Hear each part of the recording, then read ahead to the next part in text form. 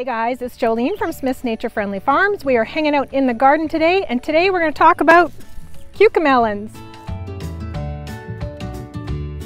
Alright, I love growing the weird stuff. I like growing something that's a little bit outside the box, the type of thing that you're not going to see at the grocery store. I mean, this year we're growing a ton of purple vegetables that we don't normally see at the grocery store.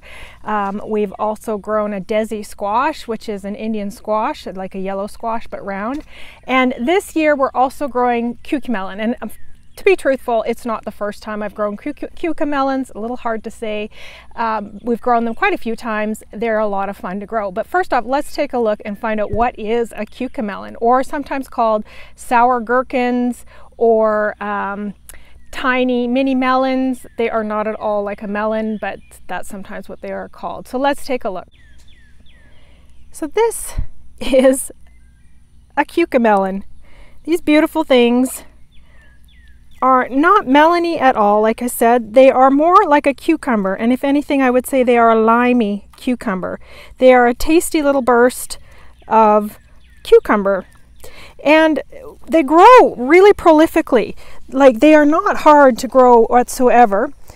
We are growing them in a 8B climate in Mississippi. This is June, so you can see that they seem to be doing well.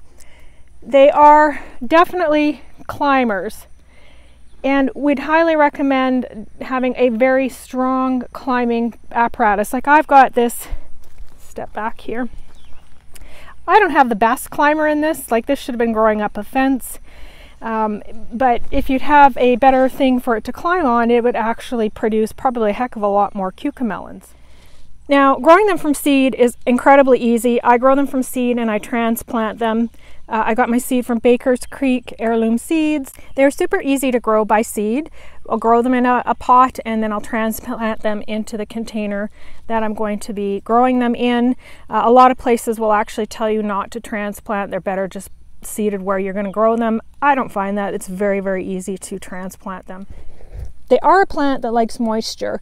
They don't want to be soggy, but they want to be kept moist. So I do find that I try, especially in the south, and especially in the containers that I use, that I water these guys quite a bit. And like any cucumber, the watering determines how full your melons tend to get. Now, what the heck can you do with your melon? Well, other than eat them, because they're definitely very good and very snackable. They are super great as a salad topping. I like to sell them at the farmer's market in with the tomatoes in a cherry baskets, because they always cause conversations. People will pick them up and they'll be like, what is this? So they're really fun at a farmer's market if you like to draw attention to your baskets. You can also pickle them. I've never pickled them, but you could certainly do that.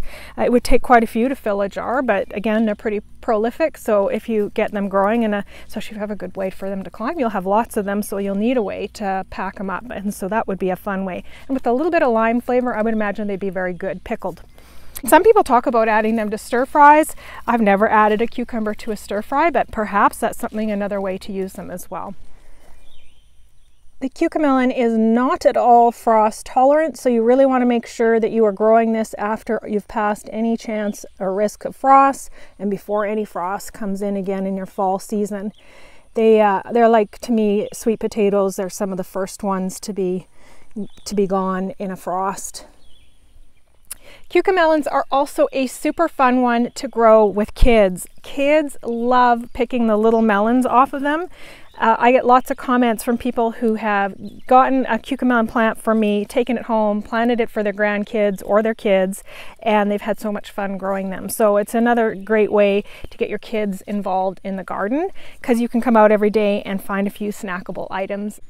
They are pretty good feeders. You do want to make sure that you get them a fair bit of nutrients. I've been giving them the AgroThrive, and it seems to be working just fine for them. Also, they're in a composted soil, so really rich soil, so they've been doing quite well in that. But they are big feeders. They're like any cucumber.